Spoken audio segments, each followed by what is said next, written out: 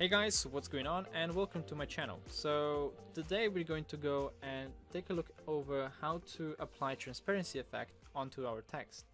And it's pretty simple. We're going to go to File, we're going to go Open, and then we're going to choose the picture we want to model. So in this case it's this one. Click it, and then we're going to make sure that the picture is 1080p because that is industry standard. So go to Crop, and then you want to type in 1920 by 1080p. Click on the picture, and then there might be some boxes that will not be selected, but that's fine just because we want to crop it as much as possible just to make sure it's 1920 by 1080p, which is industry standard once again.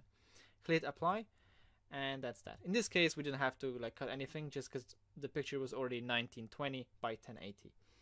Okay, now we're going to apply some text onto the picture, and I'm going to type in beauty, and we're going to place it in the middle of the screen or somewhere around here, and then we're going to make sure that the text is actually going to be on the entire page, right?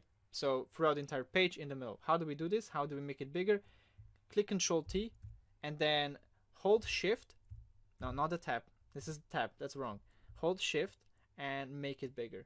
Sometimes it might be slightly harder, so you have to position it around a little bit, and we want to make it big throughout the entire page. Okay, there we go. Now it's pretty big. I'm gonna make it slightly smaller, and that's about it. Okay, now one thing that we have to make sure is that the text that we're selecting has to be black. So if it's not black, just select the entire text, go to Color panel, and make sure it's black. So it's not white, it has to be black. Cool. One more thing, I'm using Tabas New, which is really good text, and it's often used for professional graphics design anyway. So just make sure you use that, or you can use any text that you really want. Doesn't really matter. Okay, so once we have that, we're gonna go and just quickly select the text. How do we do this? We're going to go to Select. We're just gonna click on the layer. We're gonna go to the soft light effect, and we're gonna apply it, and then we're gonna hit Control and then click the thumbnail of this picture. That's the, that square and that T in the middle. This will basically just select the text we have right here, but that's not the main point, because we want to select the outside of the text because we're gonna make that part of the image transparent. So how do we do this? We're gonna go to Select, we're gonna go to Inverse, and that's basically going to select the outside of the text. Okay. Now that we have done that, there's just one more step that we have to do. We're gonna go to this Yin Yang tool icon thingy that it looks like Yin Yang. We're gonna go to Solid Color, and this will basically select the outside of the text, and it's going to colorize it with the color in this color picker. So I'm going to select white color because white color is the best transparency color when you're going to be applying transparency too. So let's just select white color. And then let's move the opacity right here to about 45%. So as you can see, this is pretty much already the final product, and we don't have to do anything else.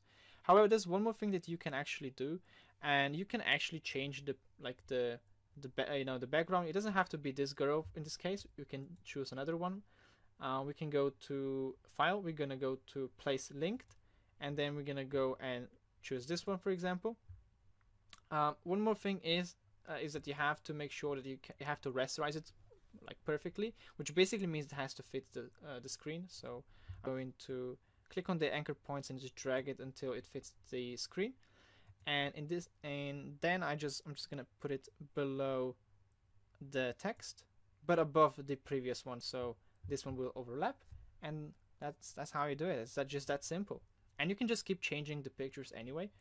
One more good thing is that you can click on this icon here. So this is where it's the white box, and you can change the color as well. So you can make sure and change the transparency color as well. So it can be red, slightly reddish, or it can be blackish, and things like that. You can really play around with this so well, and it really creates a nice effect. So if you guys have any questions, just make sure leave me a comment. I answer every single comment that I get. So I hope you guys have a really good day, and I'll see you next time. Bye bye.